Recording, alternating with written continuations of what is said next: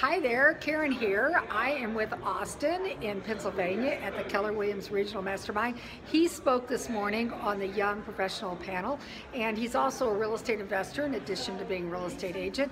Just was going to share a moment about real estate success in 5 minutes a day.